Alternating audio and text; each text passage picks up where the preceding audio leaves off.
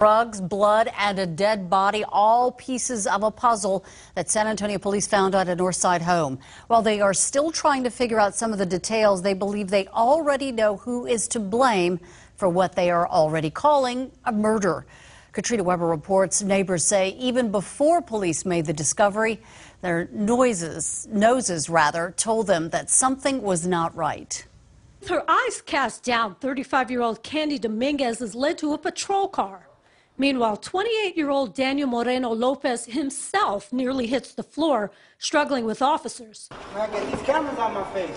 He was unhappy about the cameras and the care he got. Look how y'all handling me for nothing. But the pair has bigger problems. They're charged with the murder of 35-year-old Jose Luis Menchaca, last seen a week ago at this Hillwood Drive home. Inside the suspect's house, it appeared that the victim and the suspects had an altercation inside that house. Police spent all night searching it after finding a pound of methamphetamines inside and what they believe is Menchaca's body in the garage. Detectives have had a lot of ground to cover here. They say there was blood on the furniture and holes in the walls of the house, as well as other evidence inside the garage where the body was found. I believe it was Thursday or Wednesday morning. Smelled like someone was barbecuing.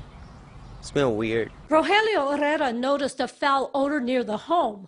New neighbors who he says kept to themselves. An arrest affidavit, though, says police believe the couple doled out a deadly beating, hitting Menchaca with baseball bats, all while Dominguez's 3 children were home. Who would do that, with the kids around? As far as police are concerned, the arrest answered that question. Katrina Weber, KSAT 12 News.